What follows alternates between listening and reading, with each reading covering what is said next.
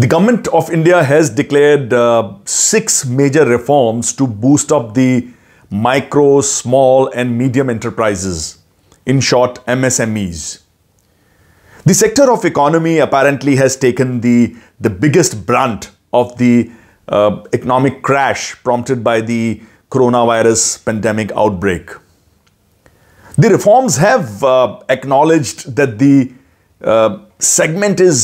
segment is, beg your pardon, one of the key pillars of the Indian economy and hence needs a big impetus and stimulus.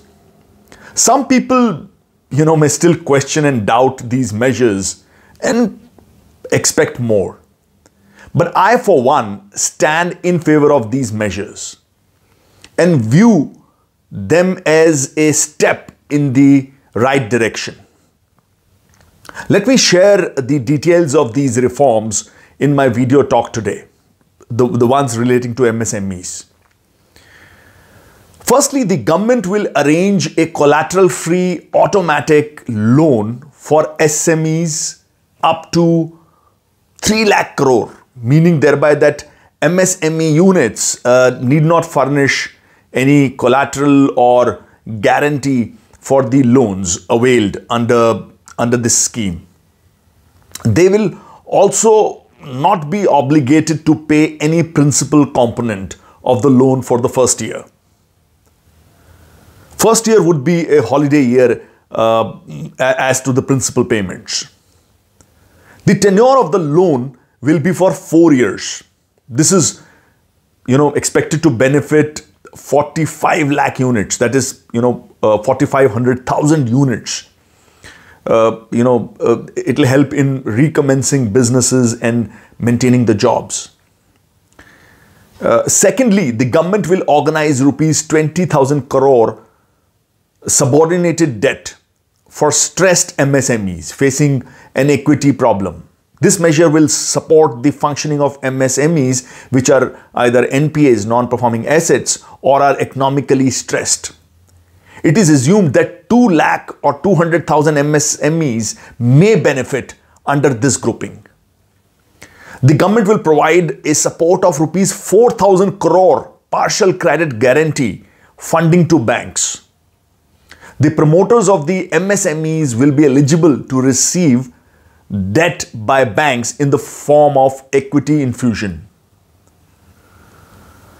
Thirdly, fund of the fund shall be structured and created for the infusion of rupees 50,000 crore as equity into MSMEs. This will help MSMEs with growth potential viabilities to avail greater support in capacity expansion and for getting listed on the stock exchanges, in the stock markets. Fourthly, and very importantly, the definition of MSME is being reformed and modified to reassure and boost MSMEs to flourish and become bigger, grow without losing onto the benefits availed by MSMEs. The investment limit, beg your pardon, that defined the MSME is being revised upwards along with the addition of turnover as criteria to categorize MSMEs. Further variation and distinction between manufacturing and service MSMEs is being completely removed. For micro enterprises in both manufacturing and service sectors, the investment limit is being raised from 25 lakh and rupees 10 lakh respectively to rupees 1 crore. It's huge, with a maximum turnover of rupees 5 crore. Likewise, for small enterprises in both the sectors, the investment limit is being raised from 5 crore and 2 crores respectively to rupees 10 crore. That's huge, with a maximum turnover of rupees 50 crore. And finally, for medium enterprises in manufacturing and service sector, the investment limit is being raised from rupees 10 crore and 5 crore respectively to rupees 20 crore with a maximum turnover of rupees 100 crore. Fifthly,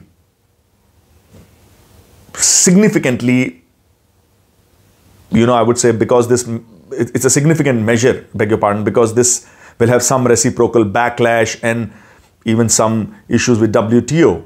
The measure says that the government procurement tenders up to rupees 200 crore will now be disallowed and no longer be open to global tenders and players, thereby allowing MSMEs the exclusive opportunity to participate. The government believes that the MSMEs were subjected to unfair competition, rightly so, by the foreign companies in the past, which now will stand eliminated. So that's a revolutionary measure, though it may face some disturbances and some opposition globally. Finally, in these tough times and trying times, the trade fairs will be tough, exhibitions will be tough and challenging to hold. So therefore, e-linkage market is being provided for MSMEs, and further the government has assured to clear all the receivables due to MSMEs in the next 45 days. That's fantastic, I would say. So overall, a great step in the right direction. Thank you and see you again in the next talk.